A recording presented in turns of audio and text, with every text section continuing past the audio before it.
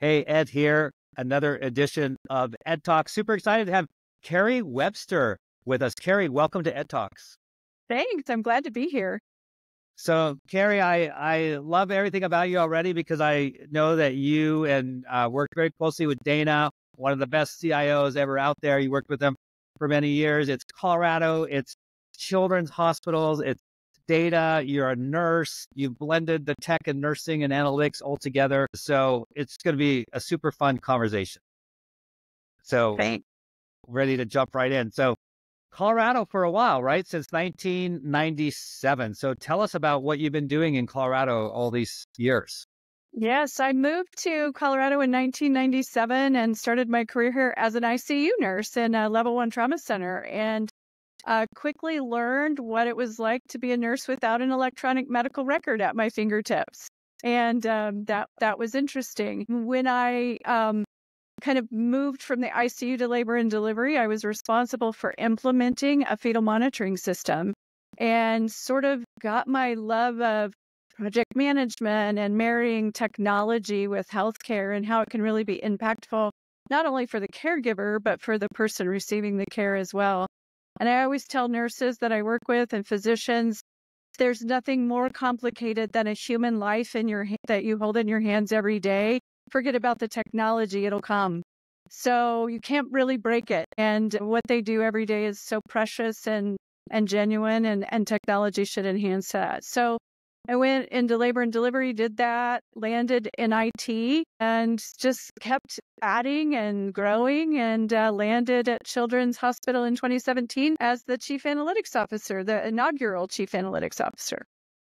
That is super cool. And it's such a beautiful facility. If people have not seen it, you should look it up even online. It's a beautiful facility, taking care of these beautiful babies and children.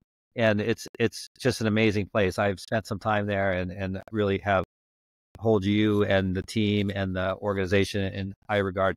Yeah, so you came there as an inaugural analytics officer. You eventually created the Analytics Resource Center. Can you tell us a little bit about that? Sure. So the Analytics Resource Center was the result of a strategic planning effort where the organization realized that they really needed to leverage data to advance, to really move into the future, to support research, to support outcomes and exceptional care, and really needed to have a center of excellence to do that. There was a culture of data and a love of data, which was really handy for me, but no overarching strategy, no single place to really anchor to best practices and processes. So I was recruited by Dana, who is my hero, to start the Analytics Resource Center. I was a team of 1, and then we've slowly built the team over the years to almost 70. And we support the analytics across the organization. 2 years in, we were recognized from HIMSS for stage 7 analytics maturity. So that was cool. And then we recertified. We went through a pandemic together and supported the organization through that, and have done some really amazing things that help our caregivers and our operational leaders really anchor to their calling, which is caring for these precious children. Yeah. Can you share 1 or 2 examples of something that you and your team did that has really helped the organization?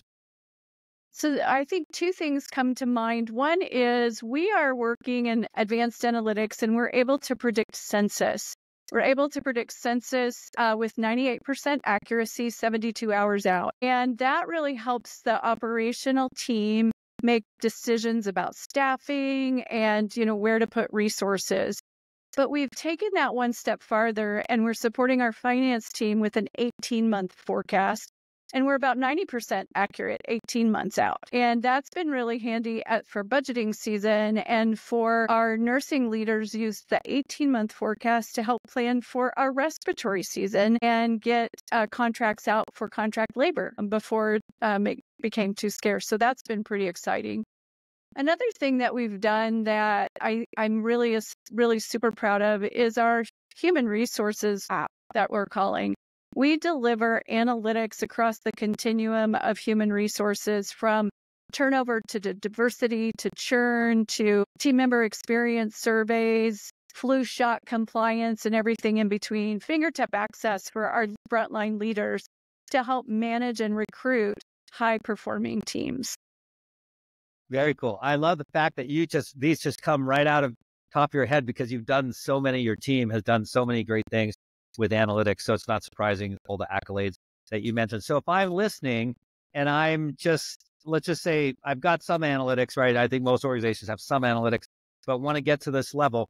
Maybe they don't even yet have a chief analytics officer.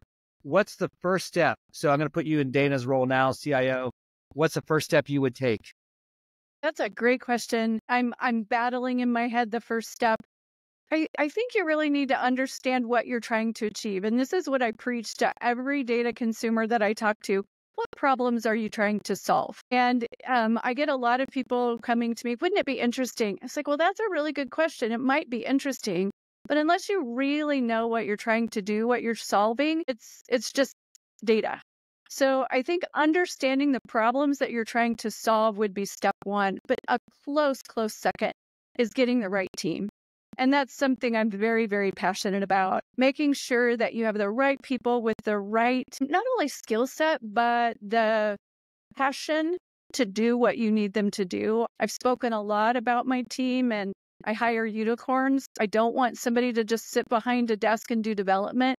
I want them to engage and energize and be a part of the team. And that's not everybody's skill set. So really deliberately selecting those people.